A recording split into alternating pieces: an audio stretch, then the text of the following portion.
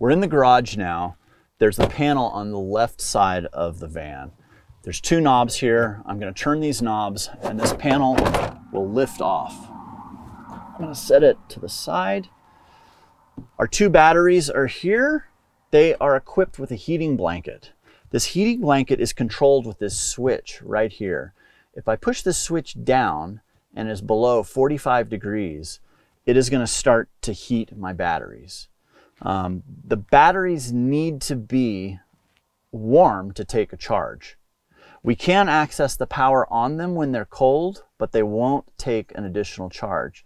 So if we're storing our van for an extended period of time in cold weather, we want to make sure that we park our van before we depart with the batteries fully charged, or ideally it's going to be plugged into shore power. If we return to our van and it is really cold, meaning 0 degrees, and we find that our batteries are zapped from the cold, we are going to have to manually warm our batteries. It is going to have to be above 0 degrees for these battery warming blankets to operate.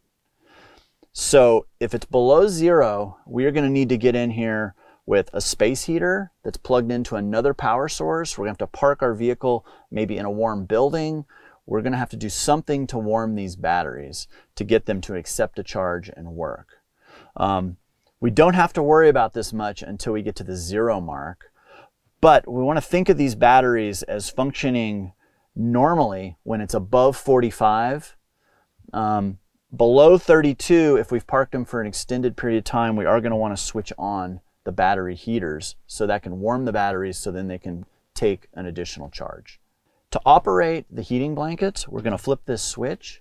If it's below 35, we're going to need those to charge the batteries. Once it gets over 45, these are thermostatically controlled, meaning that they're going to automatically turn themselves off over 45. But I would still go in here and flip the switch to the up position, which is the off position, if it is above 45 and you aren't needing these blankets, because they do have a little bit of a power draw.